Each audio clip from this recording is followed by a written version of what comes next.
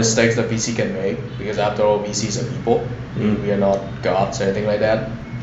I think out of the top, all the mistakes, I think number one would be to tell founders that, oh, I'm seeing this other company is doing this and that, like doing a comparison, like right in the first meeting.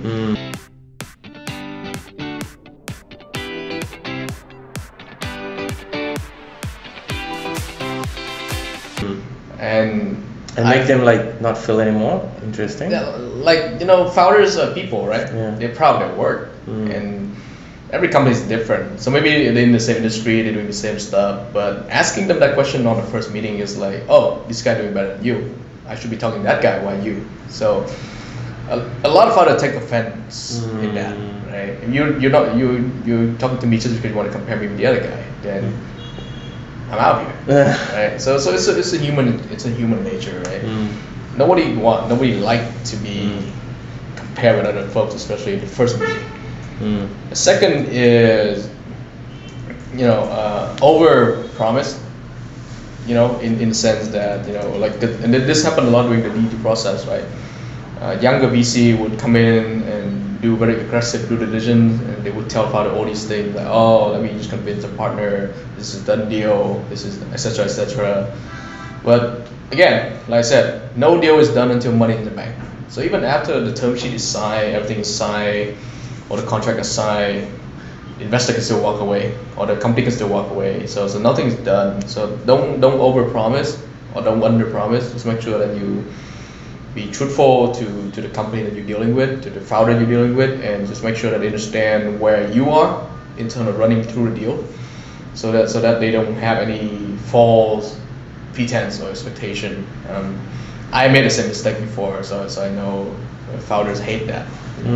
They're trying to raise money for the company, and you're giving them false hope, or you're giving them like false signals. That's never a good thing. And finally, I think it's there's just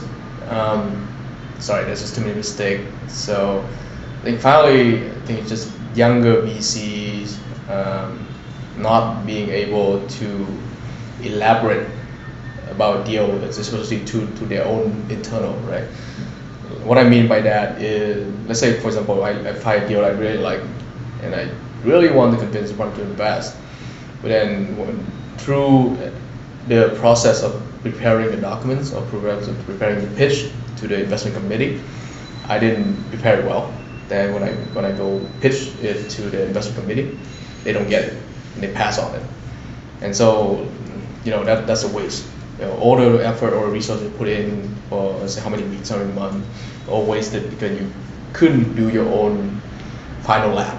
You couldn't get to the finish line.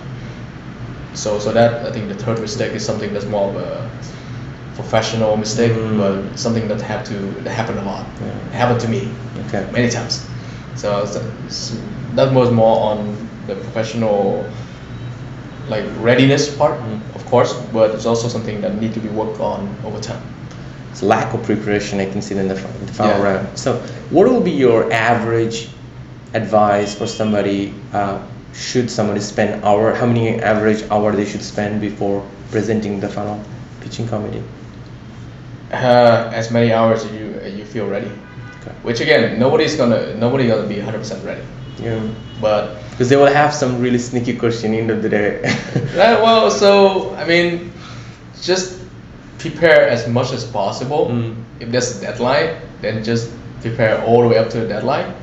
Like for example, if IC give me 2 days to prepare for the material, then I will take the whole 2 days and prepare to the full extent.